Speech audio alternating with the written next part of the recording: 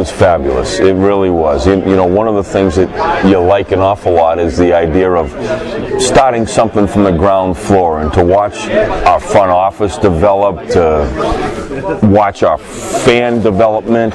It's been very exciting. And the most important part is, I think that the best excitement is about to come, because it was probably just 53 weeks ago that Cologne was decided to have a team. So an awful lot has been accomplished, and if last year we had 4 months to get ready for it, now we've had 16 months to get ready for that second season, and I expect an awful lot of improvement and an awful lot of awareness from the fans. You know, a year ago in April when we came in, you'd say Colologne Centurions to somebody on the street and they'd go, "Who?" Now you say Colologne Centurions, "Oh yeah, I've heard of them." Next year you're going to say Cologne, "Oh yeah, I've seen them play." And so, you know, it's that kind of progress that you want to make, and I think we're making it. One of the things I think that has happened, I think we are being allocated a better football player, and then I also think because of our experience and some of the things that have happened in our league, I think we're producing a better football player. I don't know, and I may be misquoted here or a little bit inaccurate, but I think the number of players that have gone immediately from our league to making a contribution in some fashion in the NFL is increasing every year.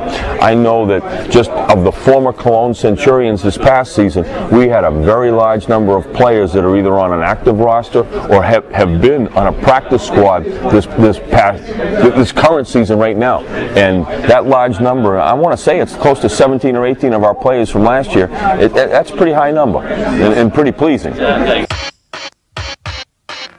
Just like I used the example of the fans of Cologne are starting to recognize who the Colologne Centurions are, I think the longer NFL Europe exists, the more comfort and the more faith and the more confidence the coaches in the National Football League have about sending players over there. He needs to go get some experience, and I think they're seeing the return of that player as a much better athlete than he was when he left, and I think we're getting and will continue to get better players, which means the cooperation and the respect of the two leagues is improving every year. I think all of us are sad to see the Scottish Claymores go, for a lot of reasons. I think it was a great place to visit. I think the organization was a great place that worked awfully hard at it and did a lot of positive things. I think it's important that we have an American influence of American football in Great Britain.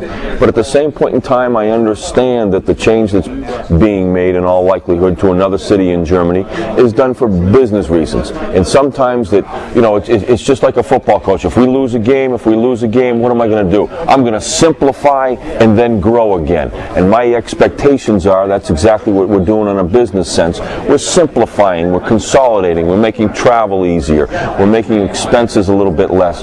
But then as we get more and more comfortable with that and we have some success, I'd expect us to grow. And, you know, my guess, and this is pure Peter Vaas speculation, that once we do expand, whether it's 2 years, 10 years, 20 years from now, that we would expand outside of Germany.